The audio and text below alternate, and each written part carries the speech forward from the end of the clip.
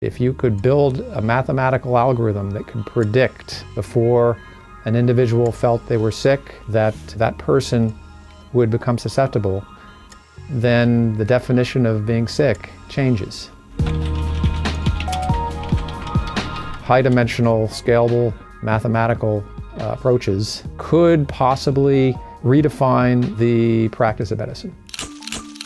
Dr. Hero's group applied these methods to study the flu, with the goal of identifying genetic characteristics that could account for why some people get sick and others do not.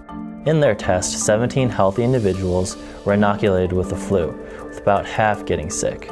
The gene expression data they gathered painted a clear picture. What we found was that there is enough of a stable signature to predict whether someone is highly susceptible to becoming seriously ill. Dr. Hero envisions a future where individual users would own personal devices that with the prick of a finger could predict whether you are at risk of becoming sick. That's a redefinition of preventative health, because it allows the user of this technology to get a real insight into what their body is telling them beyond what they perceive.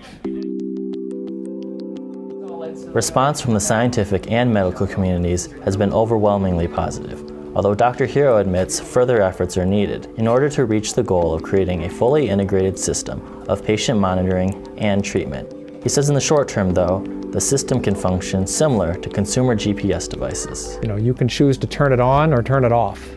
And if you turn it on, there are benefits.